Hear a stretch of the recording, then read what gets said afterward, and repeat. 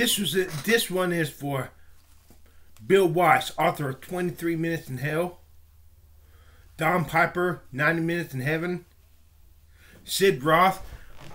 Every one of you Christians having or claiming to have divine revelations, inside tracks to God and Jesus. Howard Storm, Mary Kay Baxter says Baxter accepts she's in hell. I mean dead now. This is for you.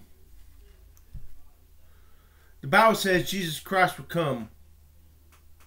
And James 5:7. The farmer waits for the precious fruit of the earth until he receives the former and latter rains.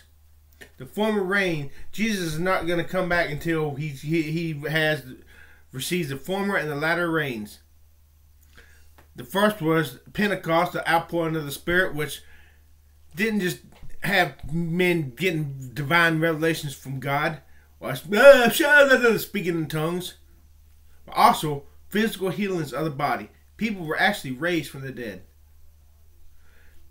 And if you're divine, if all you Christians with your new inside tracks to God, your divine revelation from God, if you're truly for God, if this is truly the outpouring of the second outpouring of the Holy Spirit, the latter rains, where are the physical miracles? If you're truly from God, I challenge you, heal my physical body. You can do so where it's just you all and me, when nobody else sees. Well, I can't prove this happened, but all the person who knows it happened is me and those around me who know me. I'm not asking for a sign for everybody to see a sign. I'm not asking God for a sign that will be splashed all over social media or Hollywood to make me famous. Heal my body.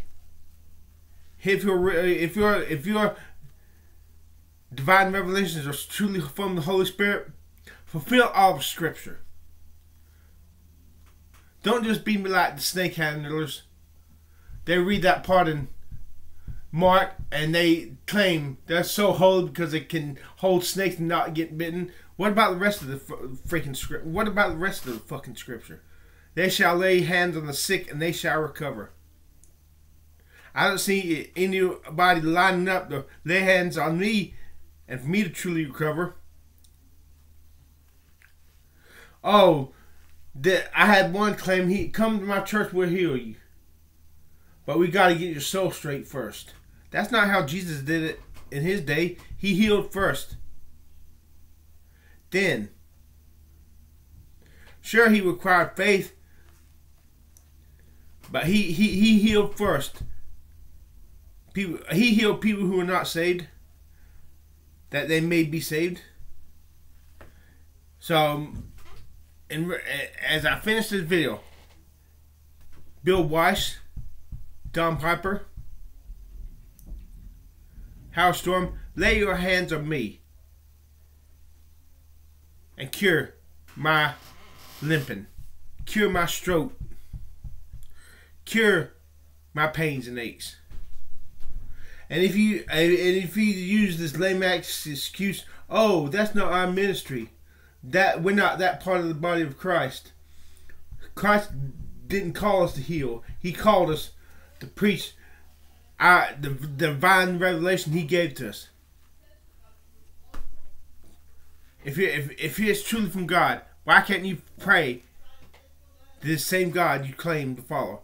And he will without fail send some my way who can lay his hands on me and I'll recover of the sickness.